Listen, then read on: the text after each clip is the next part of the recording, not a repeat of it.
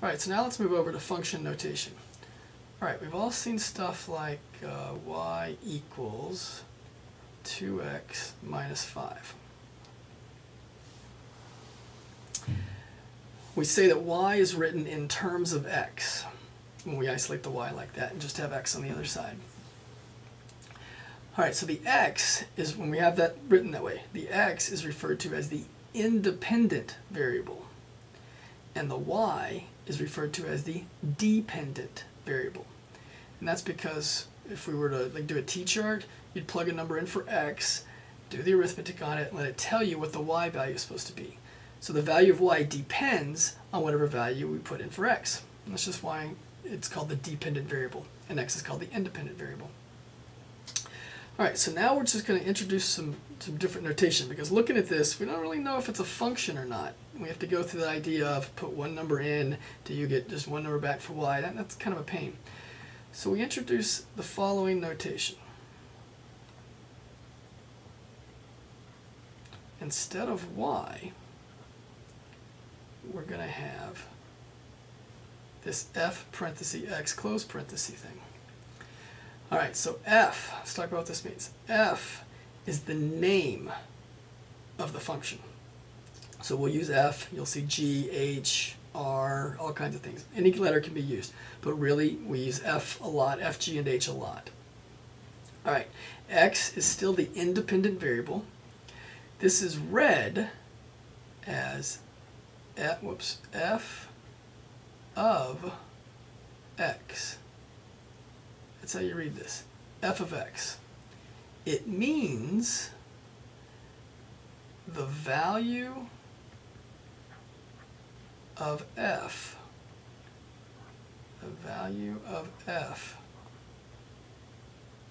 at x. So this is how you read it. You'd say f of x equals 2x minus 5.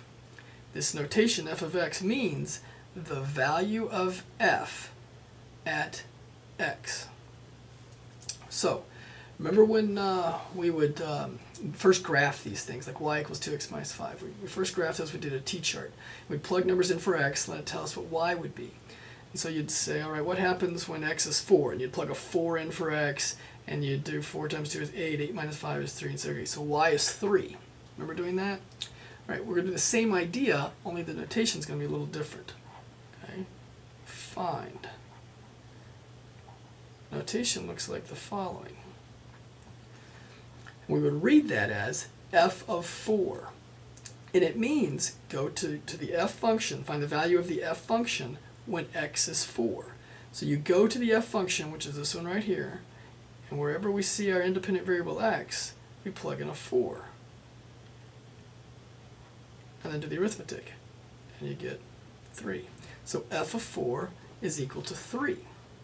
Or the value of the function f is 3 when x is 4. However you want to word it there. F of 0. So what would the value of f of 0 be? Well, you'd go to the f function, plug in the 0 wherever you see an x, and you'd get back negative 5. So f of 0 is negative 5. You're really kind of making ordered pairs here. When x is 0, the y value is negative 5, because you can kind of think of this f of x thing, right, as y.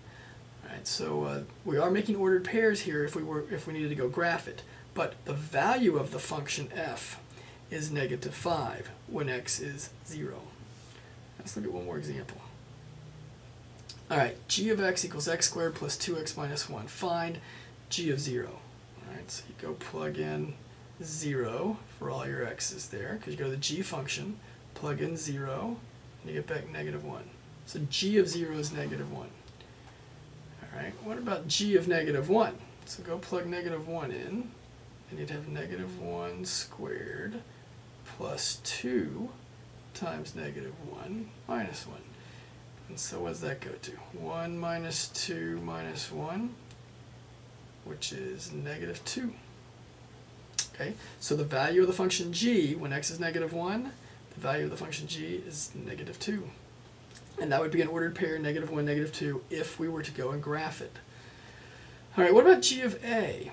Well, it's not any different. Don't let the the a here kind of freak you out. It's the same idea. Find the value of the function g when x is a. And all that really means to do is to go to the g function, and wherever you see an x, plug in a. So we would have a squared plus 2a minus 1. And that's just all we can do with it. This is the value of the function g when x is a. Same idea when we have a bigger expression like x plus 3. Right? We want to evaluate the function g when x is replaced with x plus 3. So we go up here and we say, all right, we've got x plus 3. And we want to plug that in for x. So we have x plus 3 squared now, plus 2 times x plus 3, and then minus 1. And then we can simplify it. So this is x squared plus 6x plus 9 plus 2x plus 6 minus 1. And all that goes to x squared plus 8x, 15 plus 14. So this is a new expression because you're putting an expression into a function, you're going to get an expression back. The point being is that it doesn't matter what you want, let's do an e. It doesn't matter what you want to evaluate your function of. So if you did g of, say, a smiley face, the concept stays the same. You go to the g function, and wherever you see your independent variable, you plug in this case, a smiley face. So you would have smiley face squared plus 2 times smiley face minus 1. And that's just what the expression would be. There's nothing else you can do about it. It does not matter what you want to evaluate your function with. Just make sure you put that expression in to all the places where your independent variable exists. All right, the point of using function notation instead of y is that when we use this notation, we know for a fact that what we have here is a function, which means if we put one number in for x, we definitely get back only one number for y.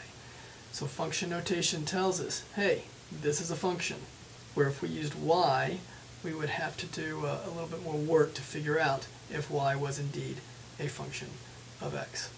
All right, I hope this helps. Study well. Please let me know if you have any questions, and we will see you next time.